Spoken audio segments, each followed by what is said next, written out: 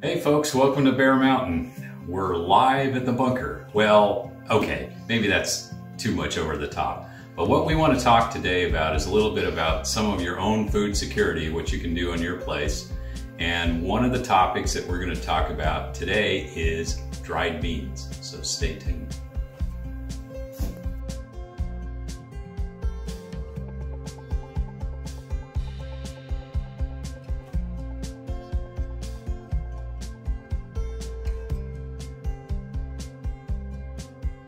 What we're doing today is, now that things are kind of changing with availability of things because of the pandemic, we decided to do a little test.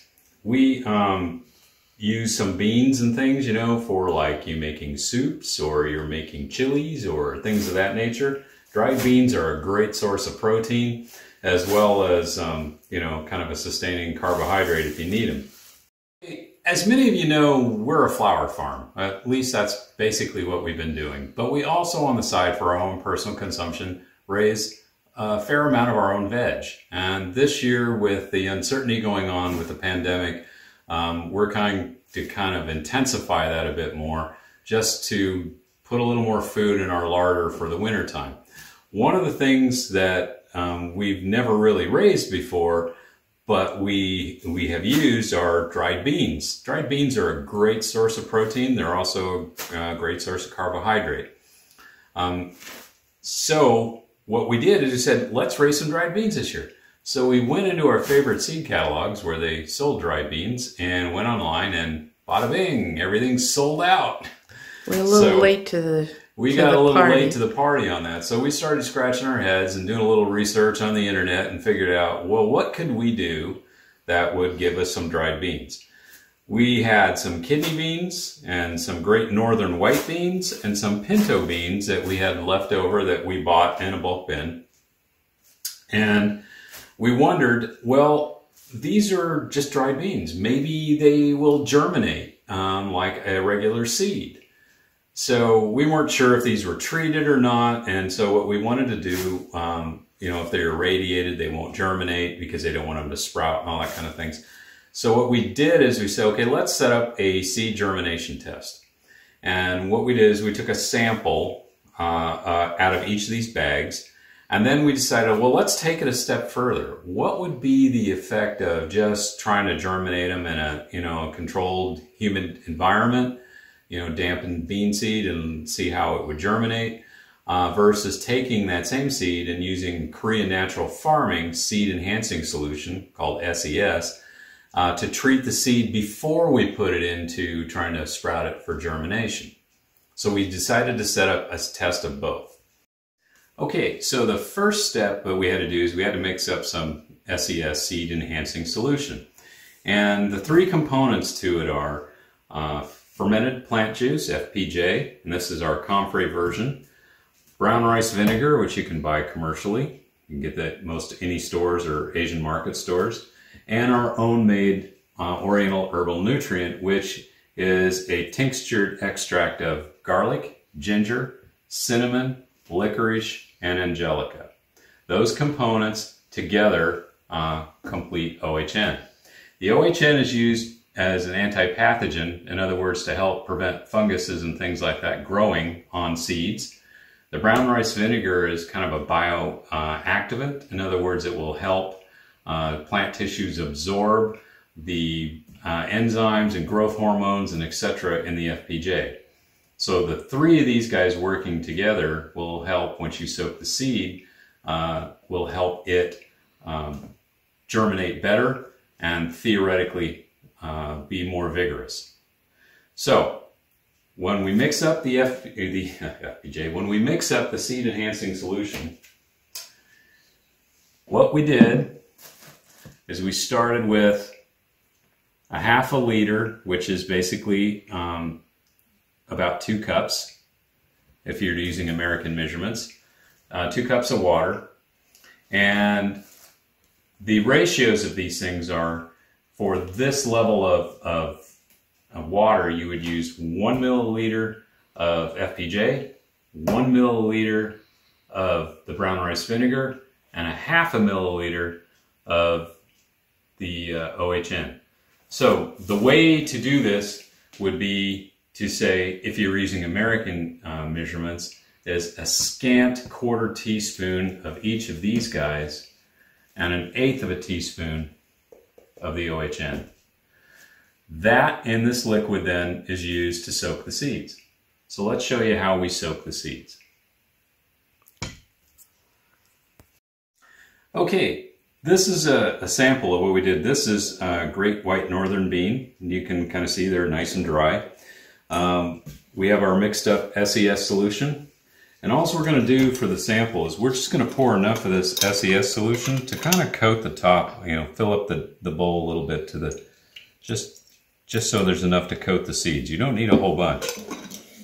And so the solution is coated the seeds, and it will sit in this solution and absorb the rest of the moisture and the solution for 45 minutes to an hour. So I mean, it's not an exact science. But about that long. Most of the SES solution that's in the bowl should probably be gone and absorbed into the beans. If at that point, you'll know it's ready to go. If you screw up and you forget and you say, oh my God, it's an hour and 15 minutes, it's not going to kill anything.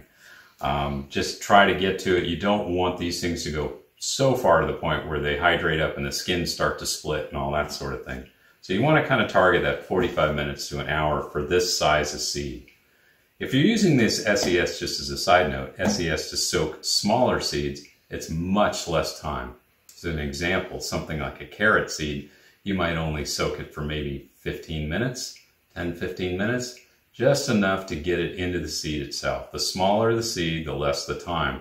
The bigger the seed, the tougher the coat on the seed, the longer the time. You're going to kind of use your judgment and just kind of watch and see how things are absorbed. Okay, we did the two soak comparisons. We soaked the beans in the SES solution, and I decided to do a little bit of experiment to see what would be the impact if I soaked the SES too long.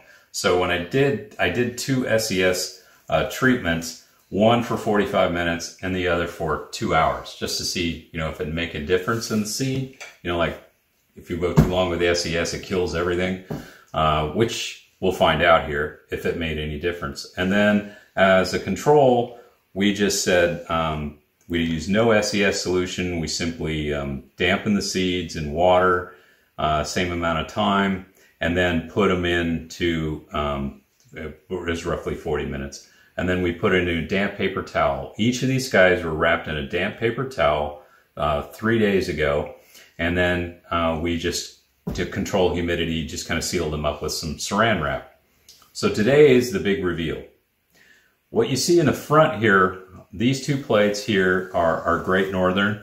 That was what the bean was when it started dried.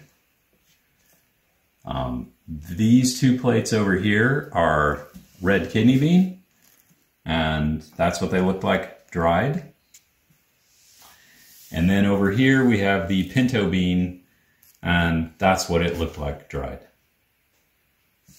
So we're going to start with the Great Northern white, and we're going to look at the control first, which is what we call no SES. The big reveal, the Great Northern, starting with the no seed enhancing solution, we're going to see how many sprouted or how many were damaged, and we'll do a count here. Now, the best I can tell is this one was damaged. Even though it sprouted, it split itself in half, which is probably not going to be a viable plant. There's one there, looks like two. I got two and maybe a start of a third one. So after 3 days, I got roughly 30 to 40% germination off of that. Not really that great. So let's go over here and check with the seed enhancing solution and see where things end up on this. This first group I'm undoing was the ones that were soaked for 2 hours. And we'll see how they did in the SES solution. Looks like we might have a little damage on those ones too. Sometimes the beans maybe get cracked, but that germinated there. So that may again be a defective plant. But I got 1, 2, 3, 4, 5, That one's starting, but I won't count it. 6, 7, 8. Okay, so I got 8 out of 10 on that one, and 4 out of 10 on the non-treated. And when you look at the treated ones, the roots are actually pretty robust, pretty good size for starting. So they're even a little bigger than the roots on the non-treated. So that was with 2 hours. So let's see what happens with just 45 minutes. Still, well, this looks really good. That one didn't choke. So you got 1, 2, 3, 4, 5, 6, 7, 8, 9. 9 out of 10. So 45 minutes seemed to work pretty good. But 2 hours wasn't bad either. So somewhere in between there, around an hour, is probably going to do the job. So what we're looking at here is 80 to 90% germination rate on the Great Northern with SES and 40% without. That's pretty impressive. So let's go check the other guys. Okay, the red kidney beans next. We're going to start with the no seed enhancing solution. See how many germinated. Okay, I can see right away that one's split. No seed thing there, no germination on that, none on that. We got small, fairly developing roots on this. 1, 2, 3, 4. Looks like 4. Again, about 40%. It may be a little more in another day or two, but it's roughly 40% on that, guys. So we'll go check out the SES. Again, this is the 2-hour solution. Soaking. How well did these do? Not really terribly much better. We got 1,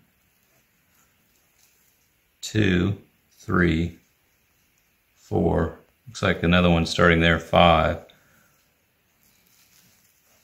Looks like we got about 50% on that one. That's 2 hours. And let's check the 45-minute one and see how that one did. Whoa, much better. So you got 1, 2, 3, 4, 5, 6, 7, 8, 9, 10. 10 germinated. Look at the size of the root development difference between the two. Put the bean up by the other bean. Yeah, let's put the other bean up by the other bean. Okay, this 45-minute treatment with SES, this with just plain dampening the bean and then putting it into germination test. Look at the difference in root development. And it's pretty consistent across. Some of them are even bigger than that. Here's another one. Okay, and here's another one without treatment. Look at the difference in vitality. This is amazing. It's 45 minutes. Worked pretty well on that one. Let's check the last group here. We'll start with the pintos. Okay, we got some germination on these guys. Looks like 1, 2, 3, 4, 5, 6.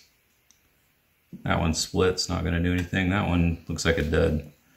So that one might be a bad test. So it looks like 6 out of 9, roughly. 1, 2, 3, 4, 5, 6. 7, excuse me. 7 out of 9. That's pretty good. That's the highest germination yet on any of the dried beans without any treatment. So now let's check out. This is the SES treatment at 2 hours. See how many we got on the pinto beans. They don't look that good. Not 2 hours, I think, was too much. Okay, so I got 1, 2, 3, 4, 5.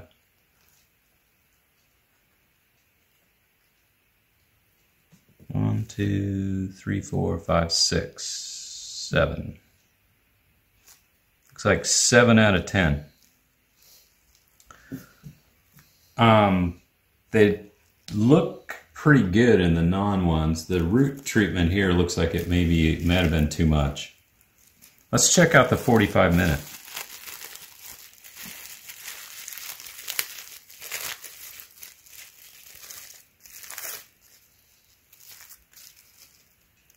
Wow, okay.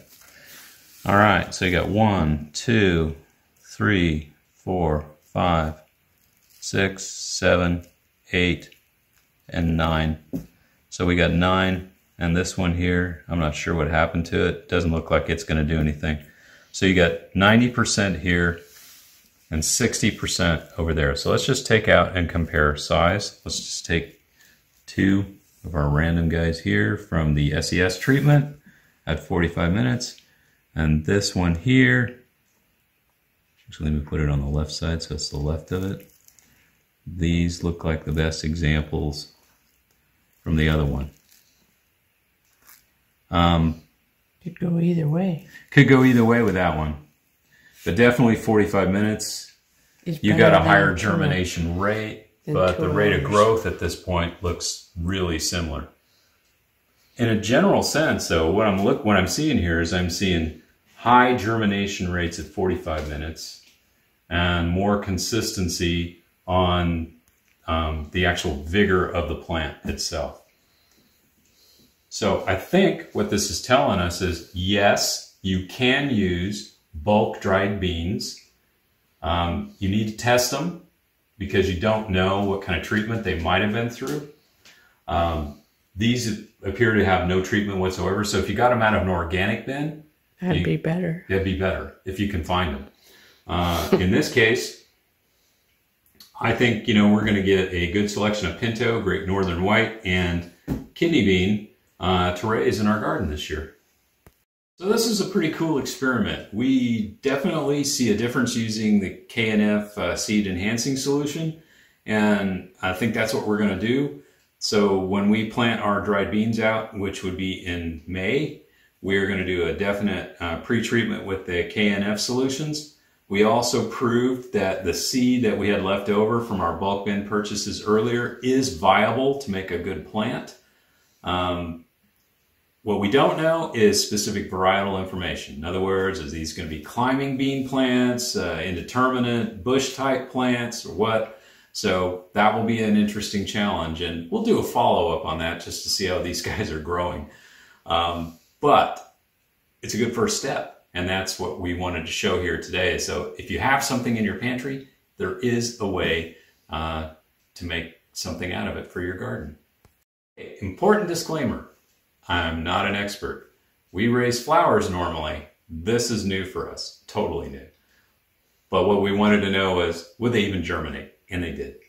So I want to thank you guys for watching today and appreciate any kind of support you give us. The thumbs ups are always appreciated.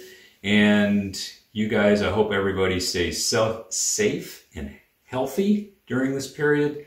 It's going to be kind of turbulent times for a while. And we'll kind of post more as we start to actually grow these things for the garden, just to kind of see how they're going along. So this will be kind of an interesting project to follow.